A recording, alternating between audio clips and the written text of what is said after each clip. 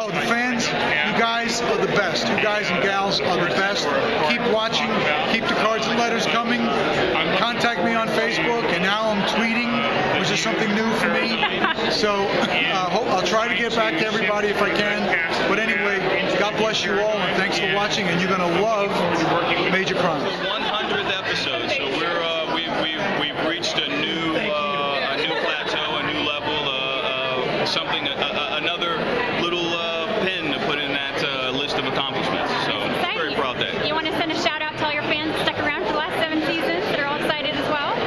Sure, of course. I want all of them to stick around and see. I have a feeling if they've stuck around this long, they're going to hang around to the end. It's been really great to play an incredibly smart person. I am an emotionally intelligent person, and I read books, and I've had a decent education, but I'm not as smart as Brenda Lee, but then again, who is? So I will miss that. It's a great number. Yeah, it is. It's a magic number.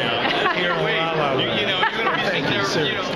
Fans, you're the best. Fans follow the show, as you know, and we wouldn't be here without you. So, You know what I will miss the most? I mean, that's really what I can speak to. I think it's her righteous indignation and the ability that she has to actually act on the injustices of the world. I will miss that a lot. Stay tuned.